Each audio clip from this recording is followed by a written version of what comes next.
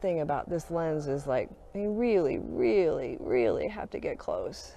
When I've looked at the final image from this dragon pose, it made me very happy because it showed me what the potential for this lens could be. So it was the first glimmer of hope to me that yes, I could actually take a good photo of a toy with this lens. So that what made me very happy, and there was a real sense of relief. Also, I love its mystic nature and its atmospheric quality, and that's really missing in my photos in general, so that sort of darkness. So if it can open new doors of inquiry for me, that's really actually a real plus. It's just going to take me a while to figure out how to do that again.